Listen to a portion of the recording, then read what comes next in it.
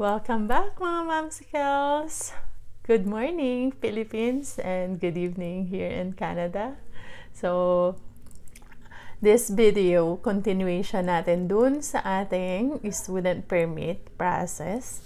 So, i-add ko lang dun sa ating last video na sa pag-accept ng school.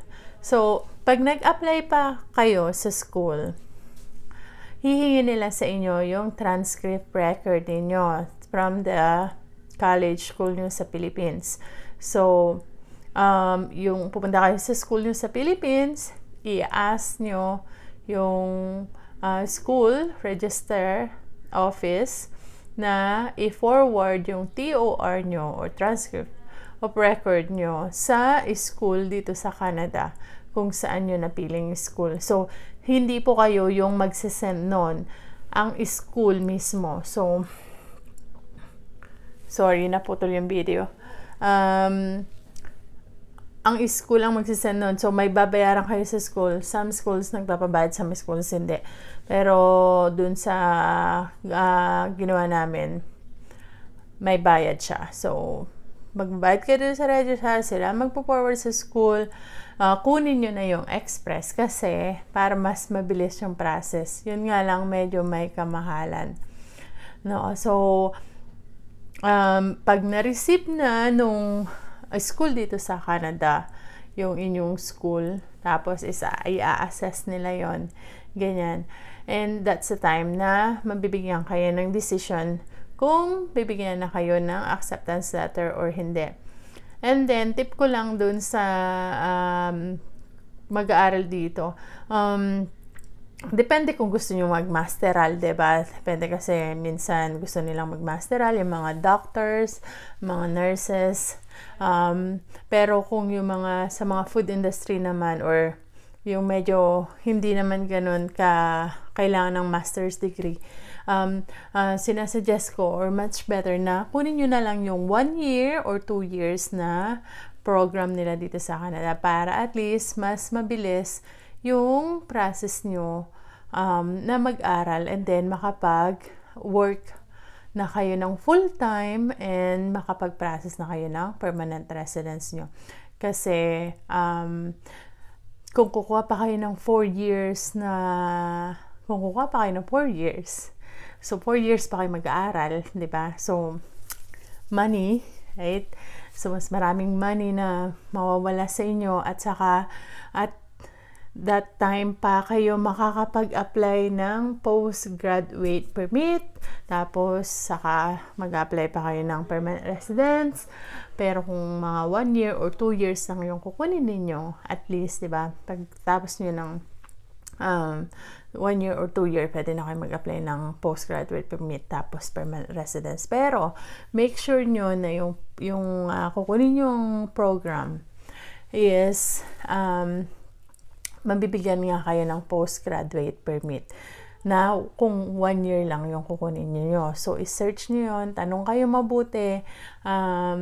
Yun nga, mas maganda na mag-ask kayo ng maraming questions dun sa school para at least mas marami kayong idea kung ano yung dadatnan nyo dito.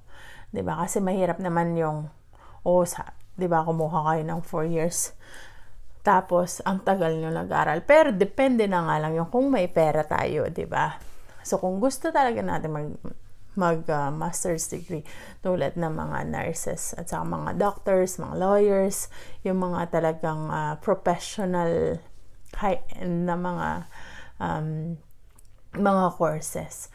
So, yun, ibang level naman po yun. So, hindi ko po hindi ako nagsabi na dinidiscourage ko kayo mag 4 years or what, but binibigay ko lang yung idea para meron kayong guide kung ano man yung kukunin ninyo. So anyway, yun nga, balik tayo doon sa courses na kukunin ninyo.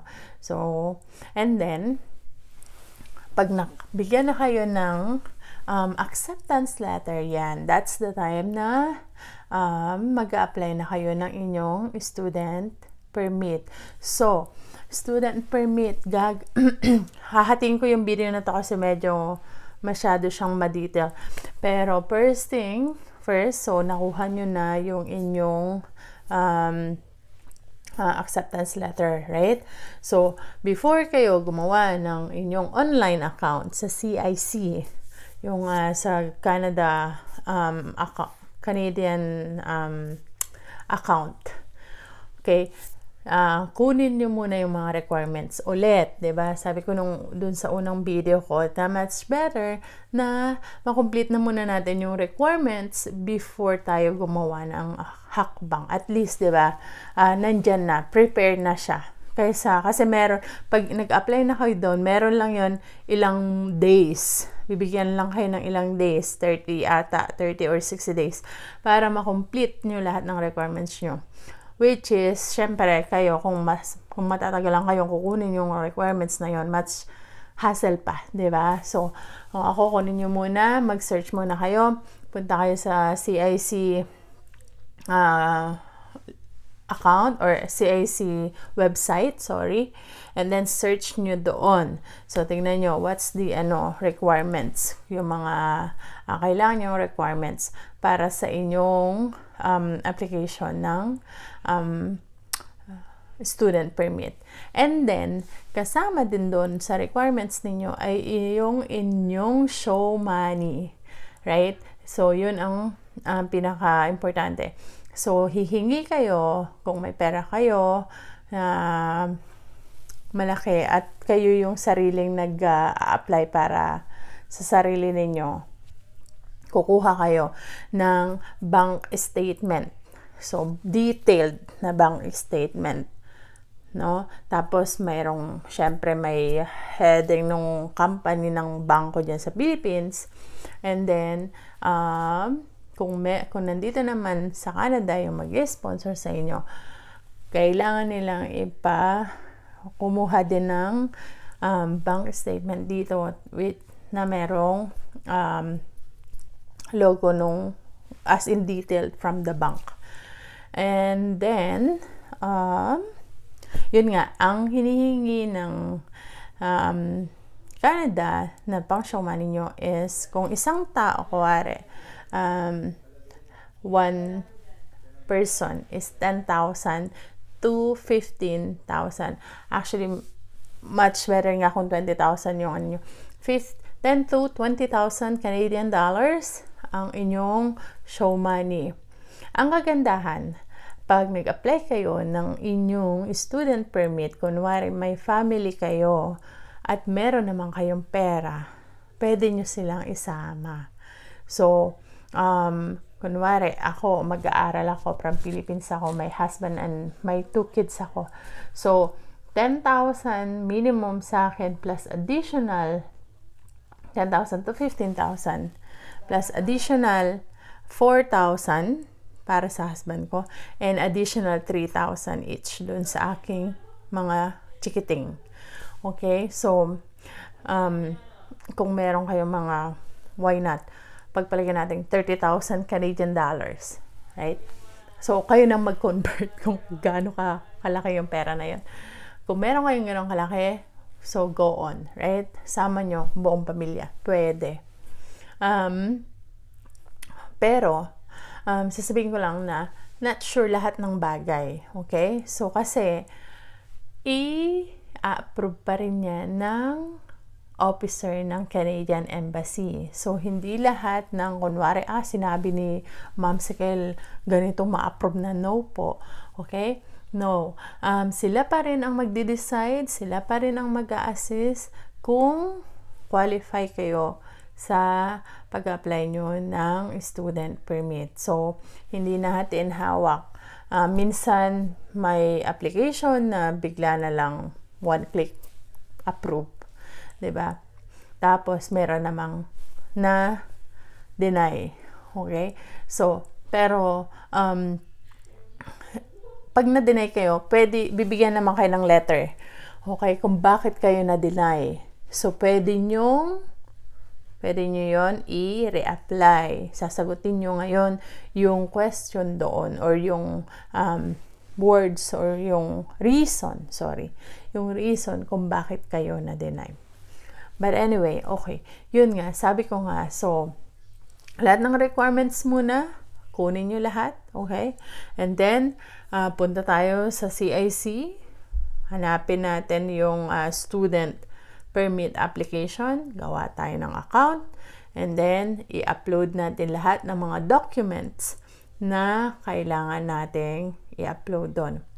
But, may continuation pa tong video na to. Kailangan ko lang siyang putulin kasi medyo matagal yung conversation. Pero mag-upload ako ulit tomorrow, okay, para sa continuation ng video na to. At least, meron kayong konting idea kung paano yung pagkuha or process ng application para sa student permit. For now, stop muna ako. Thank you for all na nag-watch ng video ko, and thank you sa lahat ng mga nag-subscribe. Maraming salamat po. And I'll see you tomorrow. Bye! Welcome back, mga Momsicles! Good morning, Philippines, and good evening here in Canada. So, this video, continuation natin dun sa ating student permit process. So, i-add ko lang dun sa ating last video na sa pag-accept ng school. So, pag nag-apply pa kayo sa school, hihingi nila sa inyo yung transcript record ninyo from the college school nyo sa Philippines. So, yung pupunta kayo sa school nyo sa Philippines, i-ask nyo yung school register office na i-forward yung TOR nyo or transcript of record nyo sa school dito sa Canada kung saan nyo napiling school. So, hindi po kayo yung magsisend nun, ang school mismo. So, sorry, naputol yung video. Ang school ang magsisend nun. So, may babayaran kayo sa school. Some schools nagpapabayad, some schools hindi. Pero, dun sa ginawa namin, may bayad siya. So, magbabayad kayo dun sa register, sila magpo-forward sa school, kunin nyo na yung express kasi para mas mabilis yung process. Yun nga lang, medyo may kamahalan. No? So, pag na-receive na nung school dito sa Canada, yung inyong school, tapos i-assess nila yon, ganyan. And that's the time na mabibigyan kayo ng decision kung bibigyan na kayo ng acceptance letter or hindi. And then, tip ko lang dun sa mag-aaral dito. Depende kung gusto nyo mag-masteral, diba? Depende kasi minsan gusto nilang mag-masteral, yung mga doctors, mga nurses. Pero kung yung mga sa mga food industry naman or yung medyo hindi naman ganun kailangan ng master's degree, sinasuggest ko or much better na kunin nyo na lang yung 1 year or 2 years na program nila dito sa Canada para at least mas mabilis yung process nyo na mag-aral and then makapag-work na kayo ng full-time and makapag-process na kayo ng permanent residence nyo. Kasi kung kukuha pa kayo ng 4 years, so 4 years pa kayo mag-aaral, di ba? So, money, right? So, mas maraming money na mawawala sa inyo at saka at that time pa kayo makakapag-apply ng postgraduate permit, tapos saka mag-apply pa kayo ng permanent residence. Pero kung mga 1 year or 2 years lang yung kukunin ninyo, at least, di ba, pagtapos nyo ng 1 year or 2 year, pwede na kayo mag-apply ng postgraduate permit tapos permanent residence. Pero make sure nyo na yung kukunin yung program is mabibigyan nga kayo ng postgraduate permit na kung 1 year lang yung kukunin niyo. So, i-search niyo yun, tanong kayo mabuti.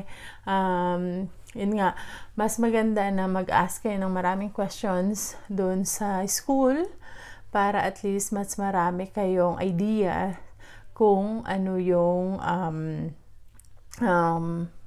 dadatnan nyo dito. 'Di ba? Kasi mahirap naman yung 'di ba, kumuha kayo ng 4 years. Tapos ang tagal nyo nag-aral. Pero depende na nga lang yung kung may pera tayo, 'di ba? So kung gusto talaga natin master's degree tulad ng mga nurses at saka mga doctors, mga lawyers, yung mga talagang professional high-end na mga courses. So, yun. Ibang level naman po yun. So, hindi ko po, hindi ako nagsabi na dinidiscourage ko kayo mag 4 years or what.